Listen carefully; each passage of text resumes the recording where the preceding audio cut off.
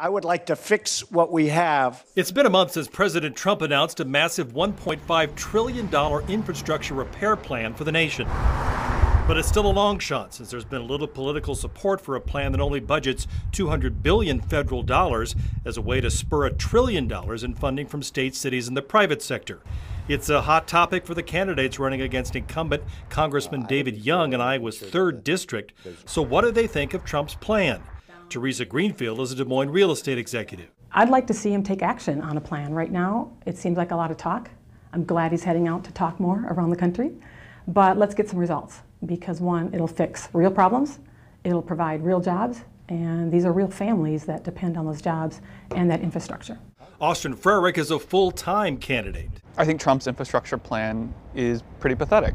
I think it's a good example of Dave Young and Donald Trump's priorities. It's only 1/7 the size of the GOP tax plan giveaway to the rich. And there's clearly such a need in Iowa that there's so much more to do here. Pete D'Alessandro is a former aide to Bernie Sanders' campaign. I see it as maybe it's a way for him to get out there and have a reason to go out and do a bunch of these rallies. But I don't see it as a serious plan that will actually affect positively in any way the things that we need to be talking about.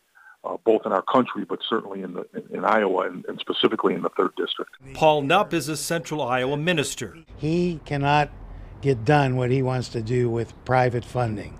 The government has the money, and we can raise the money.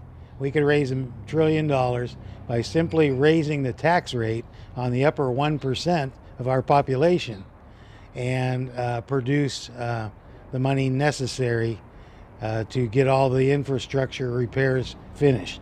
Cindy Axney is a former Department of Natural Resources official. Right now, with the tax bill, our state and local governments are already well underfunded from what they need to be able to function well. This just puts another burden on top of that, which I don't think we're going to be able to absorb. I'd like to see more money coming from the federal government to support these initiatives. Eddie Morrow owns his own Des Moines insurance company.